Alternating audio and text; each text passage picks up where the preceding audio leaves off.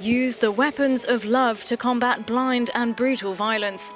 That was Pope Francis's message on Easter Sunday. Security was tight for the traditional Mass held in St. Peter's Square, where tens of thousands of people turned out. The former King and Queen of Belgium were also in attendance, as the Pope spoke of the recent terror attacks around the world.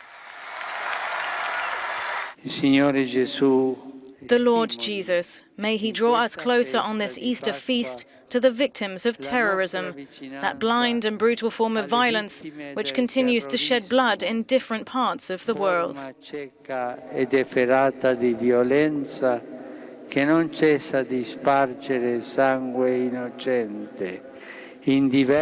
The pontiff also used the podium to express hope for an end to the conflicts in Syria, Iraq and Yemen, as well as political tensions in Burundi, Mozambique, the Democratic Republic of Congo, South Sudan and Ukraine.